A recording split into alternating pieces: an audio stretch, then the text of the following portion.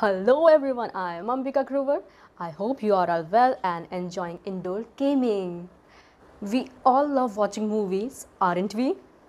Today we are going to have a fun discussion about one of my favorite movie. And I have watched this movie many times but never got bored. So, I am talking about Inside Out. It is a 2015 3D computer animated movie produced by Pixar's Animations Studios and released by Walt Disney Pictures. The whole concept revolves around a young girl named Riley and she is 11 years old. Her family is uprooted and moved to San Francisco. This is very stressful time for her. Inside Out takes place inside of her mind, which is a control room. Here, in this new place, she has no friends. She will go to new school, and this place is so new to her that she is not finding cool things around her. She is not finding her friends around her. She is not finding that fun and enjoyment around her. This is, yes, very stressful for an 11-year-old girl, of course. So, what she do? She questions herself. She gets snippy with her parents, and while all these emotions are affecting her in this movie, we go inside her brain, and all these characters, these emotions in this movie, all the emotions has personified as characters, as we get to see joy, sad, disgust, anger and fear. They all interact as actual controlling her brain inside Riley's mind. Don't worry, I'm not going to give you any spoiler of the movie, but I'm telling you this is amazing production of Pixar Animation Studios.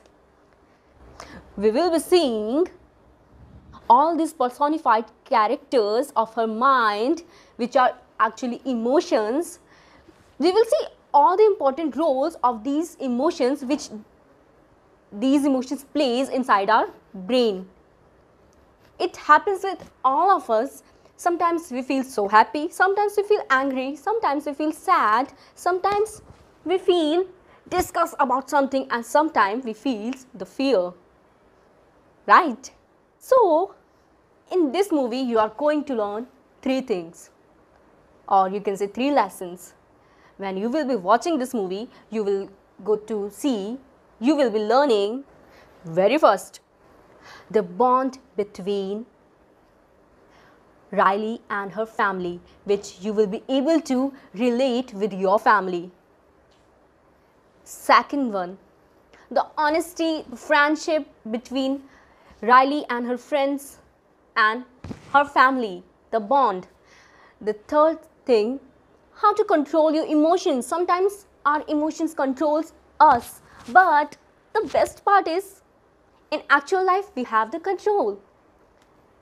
We all love to stay happy, to stay with the joyous emotion, but the best part which I got to learn with this movie is sometimes sadness plays an amazing role between you and your close ones to spend some time. Have you noticed when we feel sad, what the very first thing we do?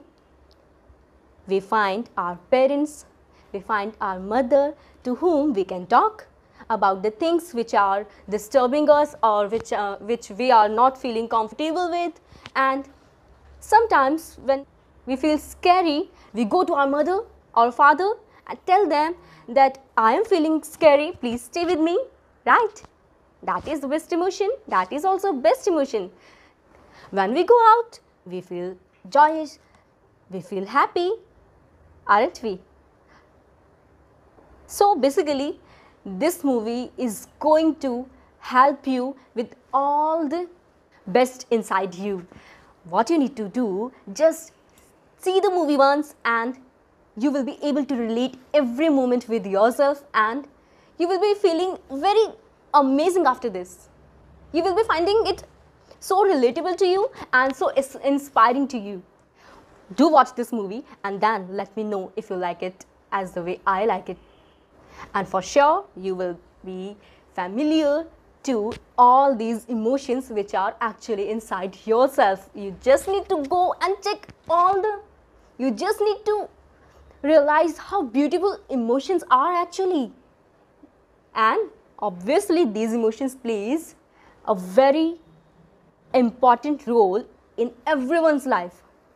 Do watch this movie, okay? And then for sure discuss about this movie with your friends, with your family, and yes, of course, your teacher. So this was all about Inside Out. We will be meeting soon in next session talking about a new movie which will be equally beautiful as this one. Thank you.